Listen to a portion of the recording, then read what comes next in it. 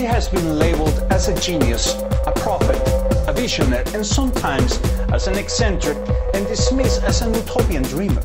But in the end, no matter what they say, he's Jacque Fresco, the creator and the mind behind the Venus Project, a monumental work of several fields of knowledge that unify the concept of a new future for the human civilization. Fresco's entire life is perhaps the definition of a second chance, a new opportunity for social progress in harmony with our planet and technology. Mr. Fresco, thank you for being with us today. Thanks for the privilege. Can you give us a brief description of what is the Venus Project? The Venus Project is an attempt to bring world peace and all the nations together. If you don't want war, killing, most crimes, you have to redesign the way society works. You have to declare all the Earth's resources as the common heritage of all the world's people. Then we have to remove the money system, which is basically corrupt. After that, we have to gradually outgrow the need for all the artificial boundaries that separate people. So we have one world working cooperatively toward preserving the environment and all life as we know it. And what is the most single important aspect of this project? A resource-based economy, to declare all the resources the common heritage of all the world's people. Can you explain the distinction between a money-based economy and a resource-based economy?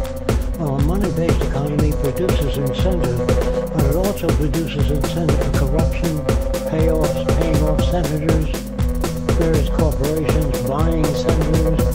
It's never been a democracy.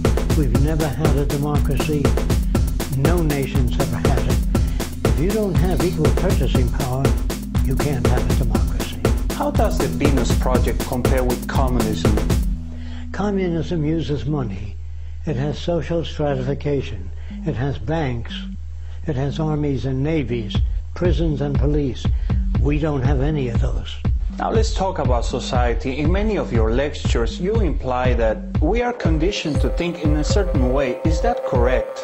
Well, if you were raised by the headhunters of the Amazon as a baby, if you never saw anything else, you'd be a headhunter. If you were raised in Nazi Germany, where all you see is Heil Hitler, Deutschland over alles, you'd be a German. So I think all people are perfectly well adjusted where they're coming from. There's no such thing of good or bad people. You're taught to hate certain people, but where they're coming from is normal. If you're brought up in the South, uneducated region, you might become a member of the Ku Klux Klan. You speak with a Southern accent. Where do you get that from? The environment. Where do you get, I'm gonna give me a nigger and I'm gonna kick his ass? You get that from the environment.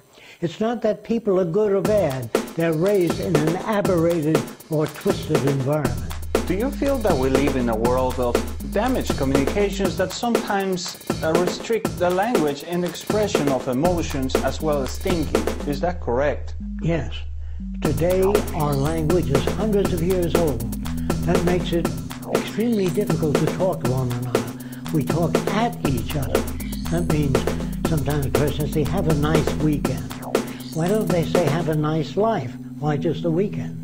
Because our language is so old, it's automatic and has no meaning. There has to be a language that's not subject to interpretation. When you read the Bible, you say Jesus meant this. He says, no, it meant that. In other words, he meant this. So you have the Lutheran, the Seventh-day Adventist, because it's subject to interpretation. A language is not subject to interpretation. Mathematics, engineering, chemistry, physics, structural engineering, not subject to interpretation. You couldn't build a bridge if one engineer says, I think he meant this, the other says, no, he meant that. So it's possible to develop a language not subject to interpretation. And how do you feel about the term democracy? Democracy is a con game. It's a word invented to placate people, to make them accept a given institution.